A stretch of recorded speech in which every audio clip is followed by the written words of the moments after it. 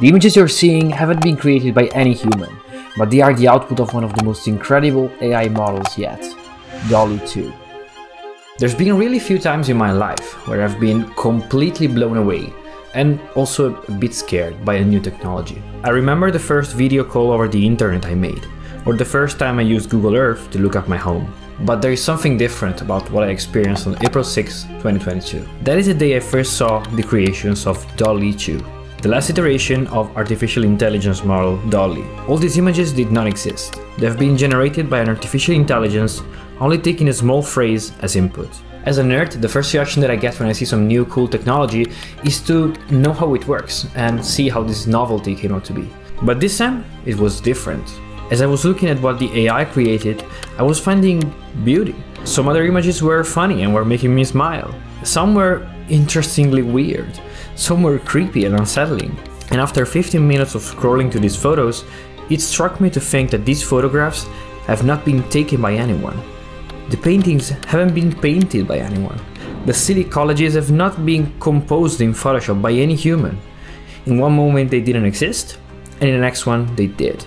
OpenAI is also the maker of GPT-3, which is one of the most famous general-purpose language models out there.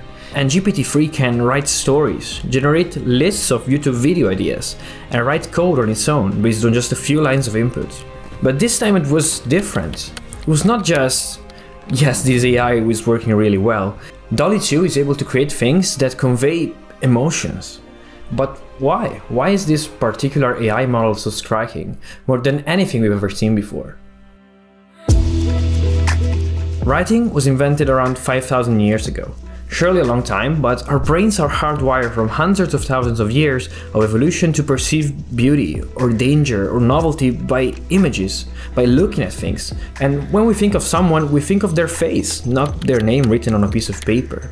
And this is why the creations of Dall E 2 represent so much more than an evolution of text generative AI. They are visual images, something that we can understand at a deeper human level, and that clings to the deepest parts of our brains. You see, there are 4 layers in the mediums that we use to perceive the world, and the more we climb up the ladder, the more profound the experience we have with them. Writing and text is layer 1. Then we have images and photographs and visuals, then video and moving images, and the 4th one is debatable, but I think it's presence, a multisensory immersive experience. And if this sounds familiar, it's because this is the exact evolution that computing had in the last 50 years. We started with the command line interface and text-based video games, then we moved to images, and command lines became graphical user interfaces. Today we have almost completely shifted to the 3rd layer. Interfaces are based on animation and interaction, and for example, in the last 10 years we've seen social media move from images to video, with TikTok and stories being the biggest example. And all the excitement about the metaverse and virtual reality is nothing but us taking the first step into the 4th layer. AI has already conquered the 1st layer for some time now, and you don't need to take a look at GPT-3 to see this. Just look at smart autocompletes in Gmail, for example. AI is already not just analyzing content. It's been doing that for years, but it's generating new one. Up until today, the bleeding edge of AI applied to the image layer has been mostly focused on analysis, with image classifiers and many other useful applications such as detecting skin cancer.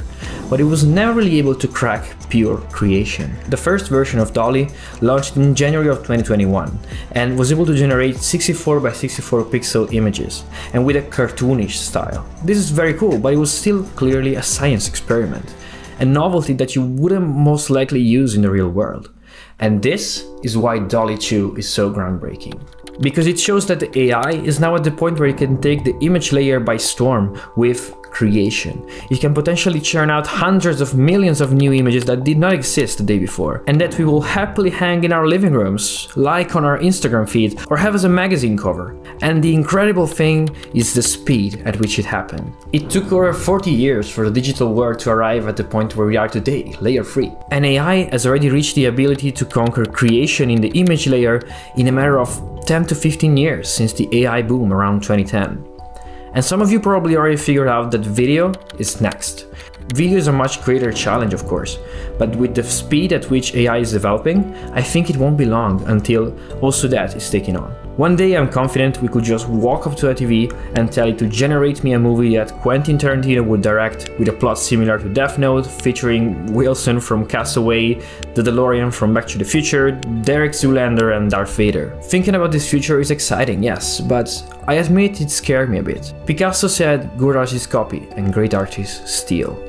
And Dall E 2 is just that, the world's greatest stealing machine.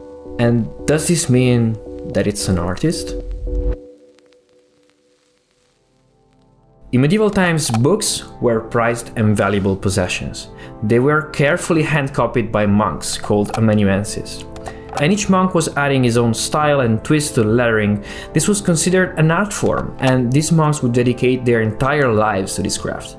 But then suddenly, with the arrival of the Gutenberg printing press in 1440, this all changed overnight. This made the job of the amanuenses basically worthless, but at the same time it amplified the impact of the authors, those who actually come up with the words on the books. And this is what I see happening right now, with AI being the new printing press. I don't believe AI can replace the Kubricks, the Warhols, the Diablos, and I think the next generation of creatives who push the boundaries will use AI to their advantage, working hand in hand with it. They will use it for inspiration, to experiment, and to help them distribute their work at scale. AI can evolve only as long as there's new data and information that it can absorb. And I think there will always be a tier of top creatives that will push the mediums forward and introduce new information in this loop. So human creativity would still be at the center. But what about the amanuenses? Maybe those people that are working in adapting or distributing content and may end up not adding enough creative value. Some of them will end up becoming authors, so that's great. But the majority of them will be masters of craft that has lost most of its value, now that AI can bring the cost of content manipulation to almost zero. For example, it's not so difficult to imagine a future where platforms like TikTok or YouTube don't just use AI to feed you the best content, but they use AI to create most of the content, with only a small number of people pushing the medium forward and introducing fresh ideas into the loop. And most of what you see is just sampling, a remix of a few human good ideas. And as someone who's making videos here on YouTube and creating things, this is both exciting and also really scary. Dall E 2 gives us a visual glimpse into how artificial intelligence operates, but it is up to this generation of researchers and users to push it in the right direction. In 10 years' time, we'll look back at this moment as one of the pivotal ones in tech history, and it's up to us to decide if this will be in a good or in a bad way.